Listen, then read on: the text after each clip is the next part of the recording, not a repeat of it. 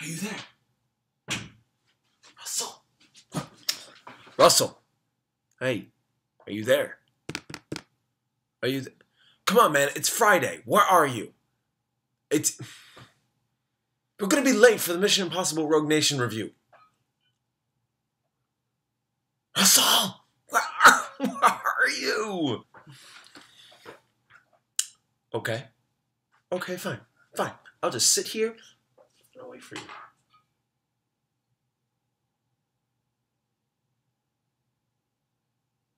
I'll still wait.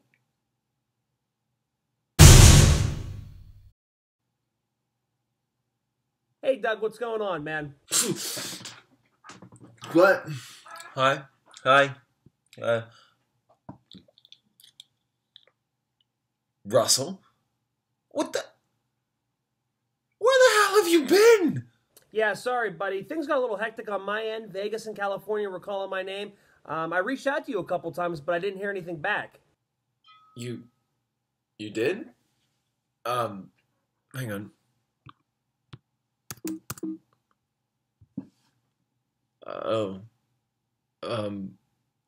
Well, I was busy too, you know. Oh, yeah? With what? Well, if I told you, I'd have to kill you. Whatever you say, man. Okay, fine. I'll tell you. I can hold my breath for 6 minutes. Don't believe me? Here, I'll demonstrate. No, wait, don't. It's okay. I trained for this.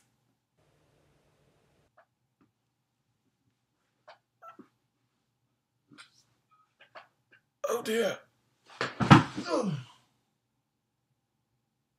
Well, looks like I'm reviewing Mission Impossible Rogue Nation by myself. We're getting started right now. I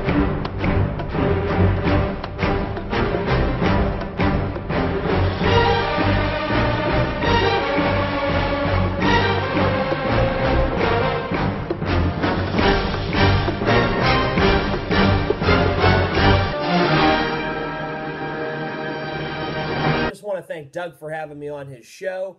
Today I'm going to be reviewing the 5th movie in the Mission Impossible franchise. That movie, Mission Impossible Rogue Nation.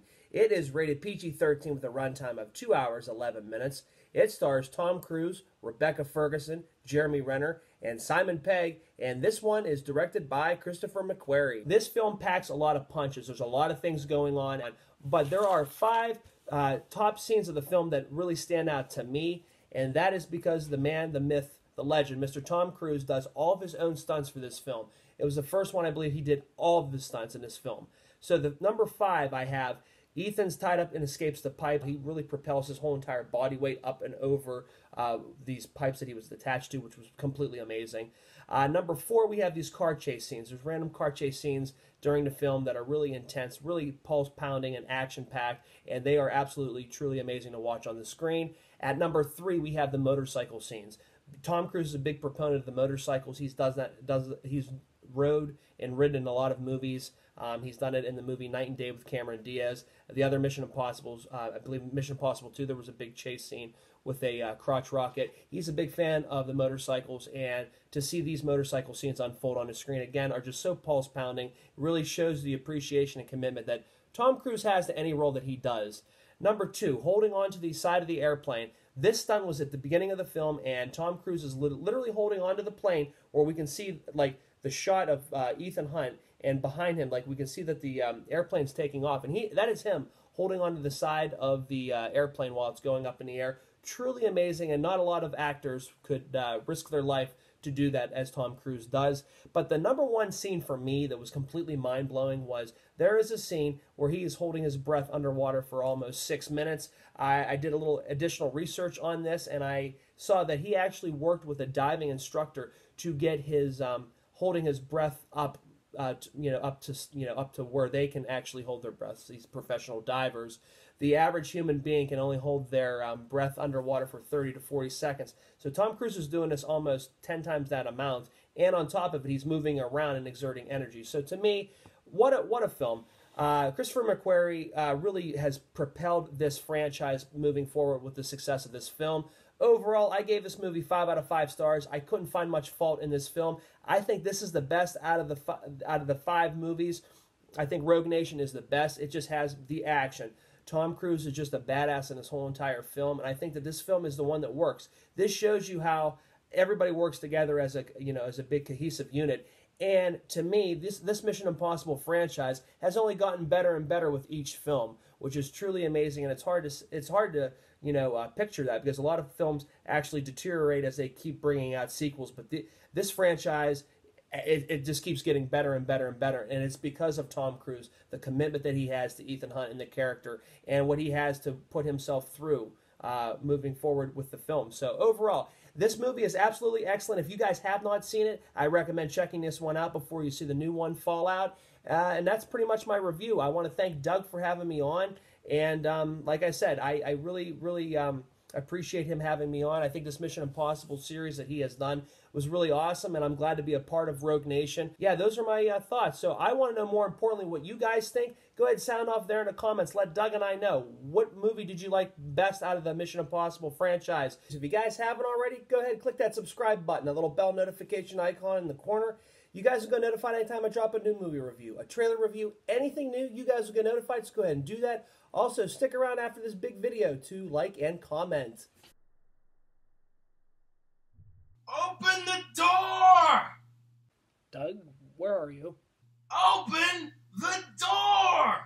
I don't know where you're at. I'm trapped in the closet! Just open the door! All right, sure.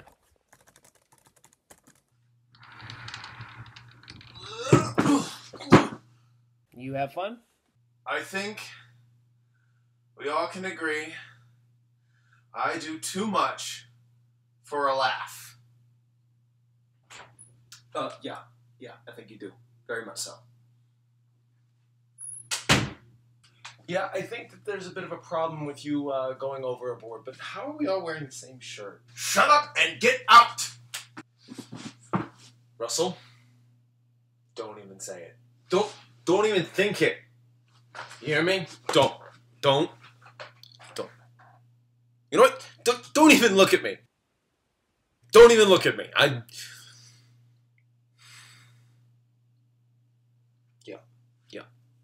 Yep.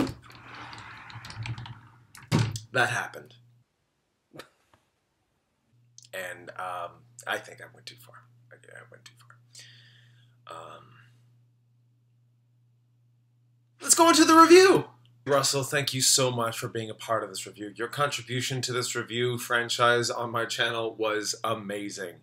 So, Rogue Nation is the 5th film in the franchise, and it's a damn good one at that. Ironically enough, with Ryan O'Toole, Tyler Calvert, and Kyleen McHenry, along with Anthony Digioia and now Russell Howell, I have found the perfect set of people to help me along with these reviews. Our opinions actually haven't differed from one another that much, and there could have been a difference in opinion. Ultimately, things worked out for the better.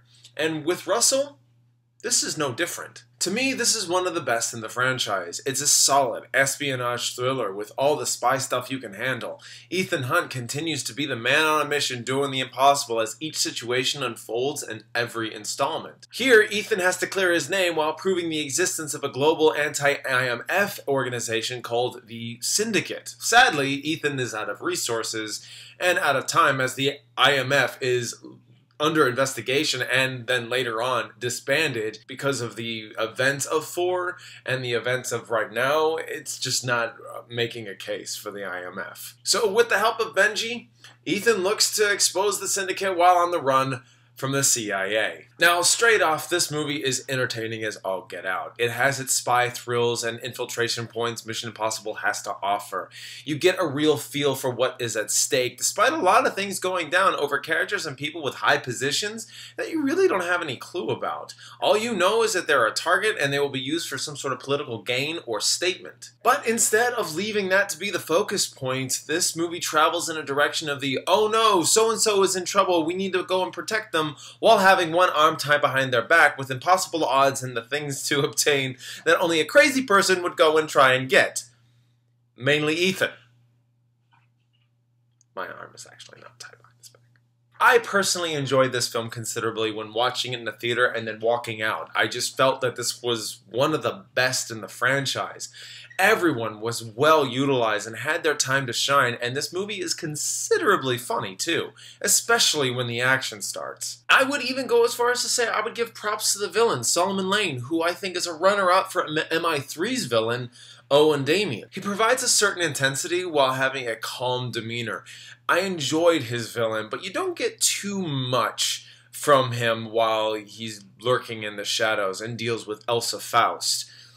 He just kind of has one up on her, and it's really the interplay between those two. Speaking of Elsa, talk about a breath of fresh air. This character is awesome and almost tragic in her own right because she's consistently manipulated by everyone and part of every single task force known to man. And it's funny because she tries to keep her own, motivations in check. And I really, absolutely, 100% loved her character. And a big shout out to Ving Rhames' character, Luther, because mostly in the fourth film, he was limited down to a cameo. So having him back was a welcome sight. I think they just found enough for him to do with some stretch of the imagination. The dialogue between him and Jeremy Renner, Brant's character, was like an old couple bickering back and forth. I just found that hilarious. But ultimately, I feel this movie, now the fifth in a franchise, goes down quietly while others get praise. This is a really solid film with great performances, tons of action, and plenty of laughs. And for that, I'm going to give Mission Impossible Rogue Nation a love it and would own it on DVD. And thusly, I do. But if I had my way and if I had a little bit more money in my bank, I'd tell you that I just own them all on Blu-ray. Just simple as that. This wraps up my review for Mission Impossible. Every single film in this franchise has been finally reviewed. This one was a bit delayed due to other commitments because you know how life likes to take hold.